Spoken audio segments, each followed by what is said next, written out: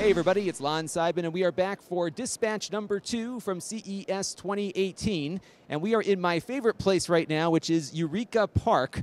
And it's called Eureka because that's what you say when you find something you've been looking for. And we're looking for hidden gems today, which we're going to explore. Before we do that, though, we got a couple things to talk about. The first is our CES sponsor, that is Silicon Dust, the makers of the HD Home Run, my favorite digital television tuner. You plug it into your network, you plug another wire into an antenna or your cable system feed, and you can get your television signals onto your set-top boxes, your smart televisions, your computers, and everything else. They're great. Check them out at silicondust.com. And we had a big product announcement from them yesterday. Now, also yesterday, we visited Lenovo at their suite, and they had a bunch of things that were on embargo from different days. I didn't want to screw it up, so I just figured I'd wait till today to tell you about all the things that I saw. So we're going to start first with the Lenovo Miix 630, and that is going to be something that we shot yesterday, so take a look. So we're at the Lenovo suite, and they have this really neat computer here called the Miix 630, and it is a Windows device. It looks a lot like their other Miix devices, but it is thinner. But this one is powered by a Qualcomm processor, not an Intel processor, but it is running Windows 10, and it's going to give you more functionality than we might have seen with some of the other versions of Windows in the past that ran on some of these lower-end mobile processors. There's going to be compatibility with most of the apps that are on the Windows store, so you should be able to find things to run on this that are not just limited to this platform. And there's also some degree of compatibility with Intel-based applications as well, but those might run a little slower. The cool thing, though, is that you get about 20 hours of battery life, they say, out of this tablet, which is much more than what you would get out of a Intel tablet. Performance may not be as fast, perhaps, as a Celeron or a i5 or something, but if you're looking for good battery life and the ability to run some of your Windows apps, these Qualcomm-based Windows devices might be something to look at, and we're going to be taking a look at one when it comes out. And they also had two really interesting things involving virtual reality, but accessible virtual reality. It's their Mirage system. There's a camera and a new all-in-one headset display. Let's take a look at that. So we're here at the Lenovo suite with some stuff that they are announcing that might be of interest to some VR fans out there. This is a standalone VR headset called the Mirage Solo. And what it integrates is essentially Google Daydream, which you may have heard of before, which is, or was, or still is, this device that works with your mobile phone. This one is self-contained, so you get a pretty powerful little mobile device inside of this headset that gives you a really decent VR experience. We tried it a little bit earlier, and I was pretty impressed with it, actually, because this headset here is designed for what is providing imagery to your eyes, so there's no real adjustment to make on it. It's got a cool remote control on here, so you can navigate some things with inside the interface, and it's pretty lightweight also, but again, self-contained, really cool stuff. You can even walk around. It has the ability for you to look at things closer if you want to get up close with some item you're seeing in the virtual world, and that I thought was pretty cool. So we're going to look at this hopefully in a few months when it's released. No pricing on this yet. The other cool thing they've got here is the Mirage camera, and what this is a 180 3D camera, hence the two lenses on the front. One of the things they told me is that 360 video is out there, but from what Google is seeing from some of their research and data, that most people are not really looking all around. They're kind of following the main action of the scene. So what you do is you just set this camera up. There's no viewfinder on it because it sees everything in front of it, and it gives you a wide field of view in 3D that you can still look around with when you're in a VR headset like this Mirage Solo or some other headset that's compatible with YouTube. So really impressive, actually. We were really kind of having a good time playing around with this, and this might be a little more approachable for people trying to get into some of the VR video stuff. And the other thing to keep in mind with this is that because it's shooting in 3D, you get 3D when you're watching it versus 360, which does give you 360 degrees of view. You just don't get the 3D with those. You do get it here. And we also got a look at the Lenovo Smart Display, and this is a Google Home device with a screen. And I would compare this to the Alexa device we looked at a little while ago, the Echo Look, which had the Echo Show. I'm sorry, the Echo Show that had a screen, and you could do other Alexa commands with it. And just like the Echo device, this does not have apps that you can install. It's completely driven by the voice assistant, but it looks nice. It's got a nice decor to it. In fact, one of the ones that we looked at there was having it, a nice bamboo backing to it, and you can do all the things that you do with your Google Home device, but get some visual feedback as well, along with some limited web browsing based on some of the queries that you're making. So it's not an Android device in the sense that you can install apps on it. It might be running Android in the background on it, but relatively locked down, but pretty cool thing. There's a 10-inch and a 8-inch version. The 10-inch is $249, the 8-inch is $189. And they also had a Thunderbolt dock with an integrated GPU, a GTX 1050. You're not going to get much more than that due to thermal limitations, but it was really cool to see a GPU integrated into such a very small package. I hope to get one of these in to test it as well. So that's what we saw at Lenovo, and now we're going to go walk around this place. We've got about 3.5 or 4 hours to do this, and we're going to find as much as we can that I find unique and interesting, and who knows, maybe one of these companies will be the next big thing. Let's go find them.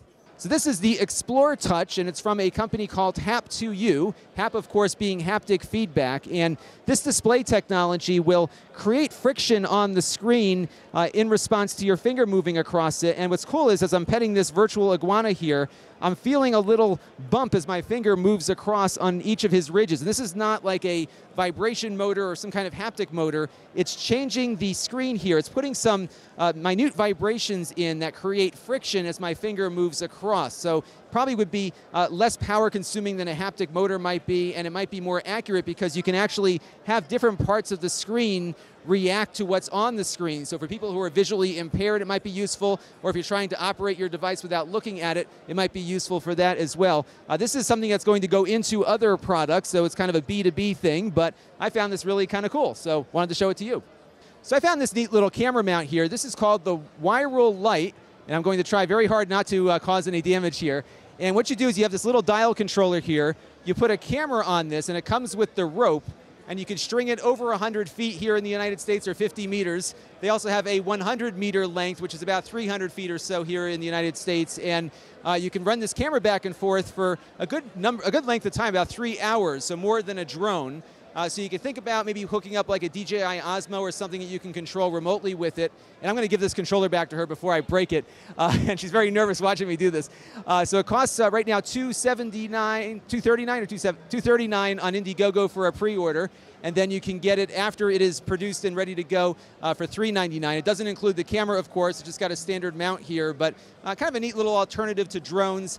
They did some examples where they're sending it through windows and stuff, so if you're looking for a really unique marketing thing and you want controlled flight, the rope here is the way to get that controlled flight. So yesterday we were talking to the inventor of the Benjilock, and he was talking about a mini one. So the other one they had, that fingerprint lock, was rather large.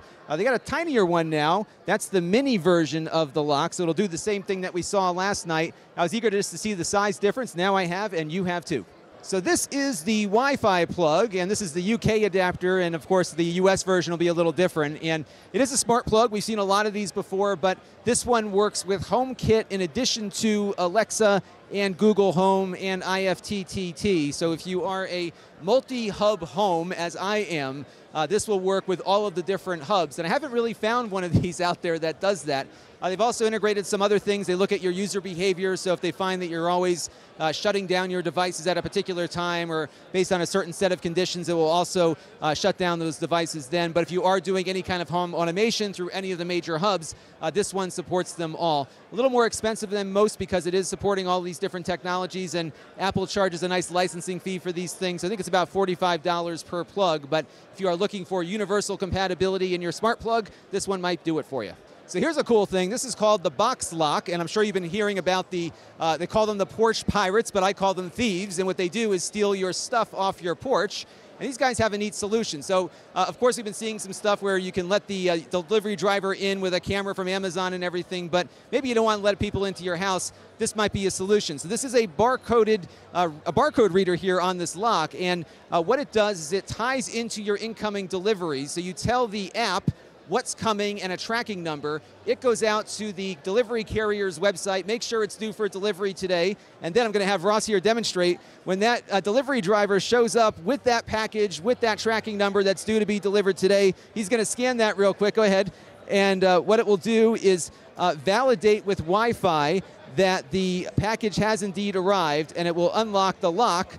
So you can then have the delivery driver unlock it. You put your thing in the box here, nobody's going to take that, and you can lock it back up again, and you are good to go. And what I liked about this is that it's really validating that the package coming is the one that it's going to allow to unlock. So you can't just show up with a random label and unlock this thing. It does validation, and you're not letting people in your house to drop off packages, which I think might be a better alternative than some of the other things we've been seeing out there. This is $129 right now. Not yet shipping, but shipping soon, and it is a working thing here. It's on Indiegogo right now, and you can check it out there. So the Boxlock, pretty cool.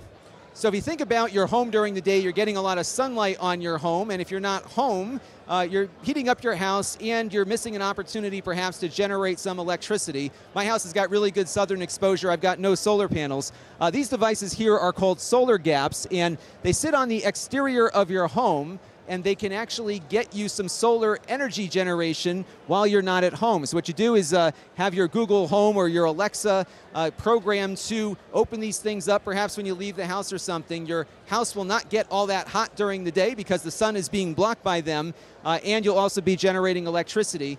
Price and how much you can generate with this is going to vary based on where you live and which dealer networks you work through, so it's hard to come up with a price for exactly what this will cost. But the cool thing is that these can also double as storm shutters because they can shut the other way, and they've got some pretty decent metal here in the back that should be able to protect them from decent storm-related damage. So pretty cool idea here because there's always a wasted potential whenever you've got the sun beating down on something and you don't have a solar panel there to collect the energy.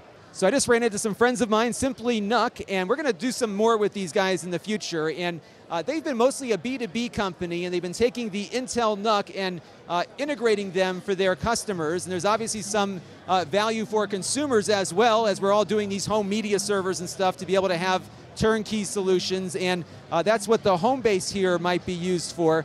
I call this kind of the stretch limo of NUCs because they made it a little bit taller in order to accommodate larger hard drives, and this will be something that'll be easy to use on your television and of course integrate with all the different home theater and cord cutting stuff that we like to look at on the channel. Now what caught my eye as I was walking by is this beast right here. This is the new Hades Canyon NUC that I am sure many of you have heard about. This has got the new hybrid Intel AMD processor, so it's got an 8th gen Intel i7 quad core, along with an AMD graphics subsystem, or GPU essentially, on the same die. So it's kind of a merger of two competitors here. It's kind of cool. It's got a light up skull here. Hades Canyon's a really cool name. On the back, it's got 2 Thunderbolt ports, along with a few other ones as well, including dual LAN ports as well. It's kind of a nice little beast, and it's VR capable, and I'm really eager to try one of these things out. So cool stuff. And the last thing here is another little box that the SimplyNUC people are making. This is a drive array that can attach up via Thunderbolt to your NUC, and it looks the same. It's got the same industrial design, so you can stack them on top of each other or put them next to each other. It looks the part, and you've got a good amount of room in here to store some pretty fast SSDs or other hard drives and stuff. So check them out. They got some cool stuff here, and I think we're going to be doing more with this as they start going into the consumer market. All right, here's another cool thing I found. This is in the audio-visual section where I'm finding a lot of cool stuff. This is the Ojo, and you may have heard about this. This is a projector that works with your Nintendo Switch. So if I take the Switch out here, you can see it just disconnected. We got a real Switch here.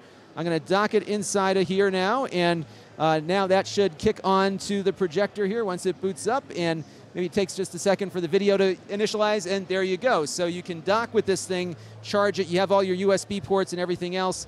And what's cool is that you could also plug in devices via HDMI, and there's a speaker on there too, so you can pretty much set this up out in the garage outside or something, project against the garage, and have yourself a fun little big screen Nintendo Switch experience at night in the summertime. So that might be kind of a fun little use for this thing, and maybe project some movies too. This is going to be $369. $369 for this version. It's coming out soon. And then this is something I've been waiting for, $39 for this thing, and this is exactly what you think it is. It is a dock that works with your Switch, and you just plug this little cable into its USB Type-C port on the bottom, just lay it flat on your table, and you've got the HDMI out here along with a USB port and an additional USB Type-C port over here. So I am looking forward to having one of these because I need one of these, and I think a lot of you do as well if you're trying to hook your Switch up to more than one television for a lower price than the standard Nintendo dock. So we also checked out this really cool thing at a booth from a company called Noveto, and what they have is this directional audio technology. And the guy said, this is like headphones without headphones. I said, you're full of it.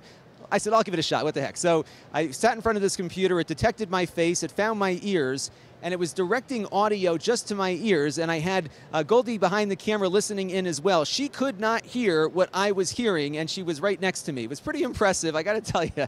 Every once in a while, somebody actually does have something that lives up to their pitch. Now, I would like to try this out in a quieter environment because, obviously, with the show floor being so noisy, perhaps there might be some residual sound coming through, but it was still pretty impressive that she could not hear what I heard. And then I had her stand in front, and I experienced that as well. So really cool stuff, and we'll see where this ends up. It's not in a product at the moment. It is kind of a concept, a technology that might be in something down the road. But I will say overall, this has been a relatively disappointing day down there. Usually we see a lot more stuff that kind of rises to the occasion of a little thing that we do at their booths. There wasn't a lot of innovation this year, in my opinion. I think part of the problem is that we've kind of hit a maturation point with our technology. The sensors are mature, the processors are mature, and I'm just not seeing a lot of cool and new and different things. So we'll see what tomorrow brings. There's still more to see, of course. We're going to go up to some more companies that have a little bit more money in the bank, so perhaps we'll see some more innovative things tomorrow. So stay tuned. Another dispatch is coming up the day after this one. This channel is brought to you by the Lon.TV supporters, including gold level supporters, the Black Eyed and Blues Music Hour podcast, Chris Allegretta, Steve Blixt, Stanley Taub, and Kalyan Kumar. If you want to help the channel, you can by contributing as little as $1 a month.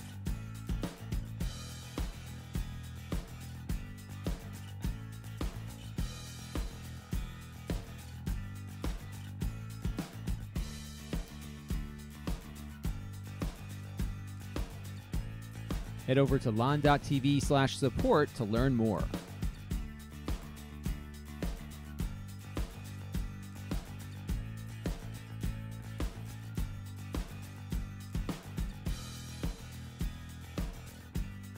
And don't forget to subscribe. Visit lon.tv/s.